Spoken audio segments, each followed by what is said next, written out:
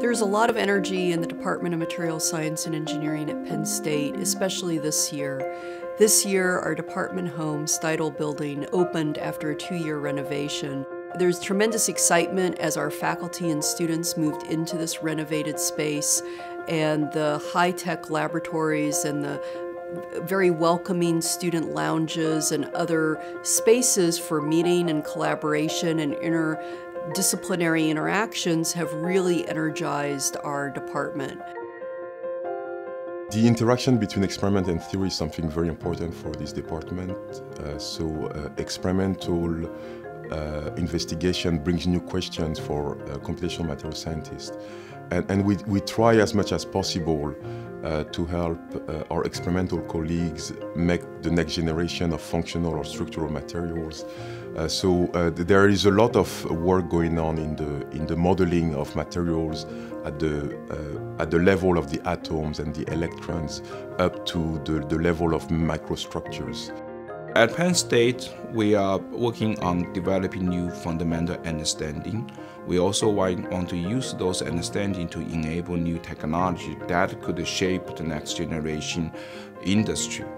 For example, we are interested in see how we can control the thermal and the electron energy conversion to develop next generation cooling technology that are environmental friendly and also have a high energy efficiency than current gas-based technologies.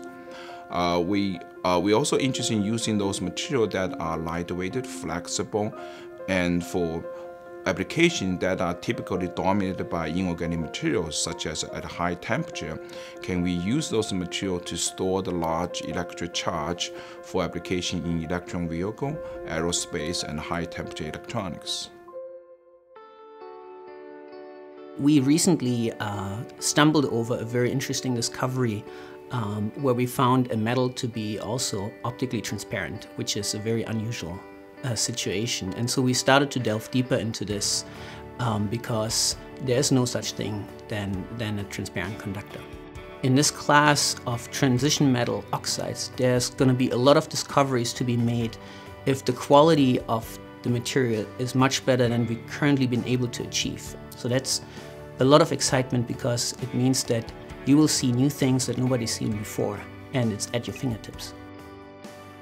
In material science and engineering at Penn State, we're really at the cutting edge on several fronts, including two-dimensional materials beyond graphene.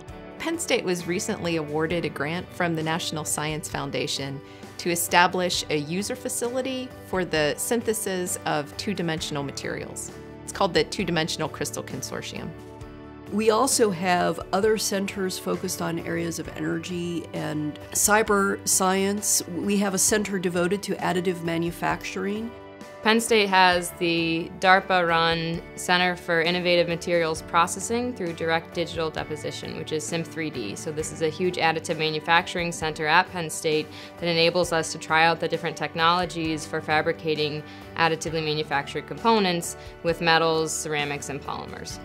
We have $14 million in research expenditures in the last year, and in addition, the papers that we're producing are being published in the best journals, including Science, Nature, Nature Materials, and so forth.